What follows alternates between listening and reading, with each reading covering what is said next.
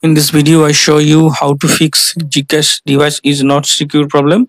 For solving this problem, go to settings, tap on search settings, search for build number, tap on build number, continuously tapping on build number 4 or 5 times.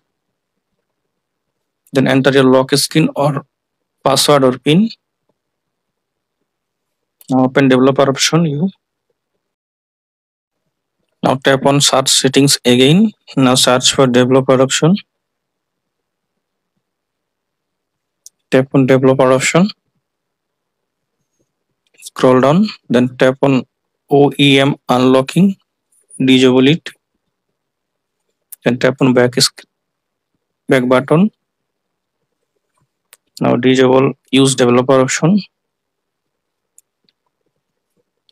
Now open Gcash. Now I hope that this method fix Gcash device is not secure problem. Now you can see that Gcash your settings is not secure problem solved.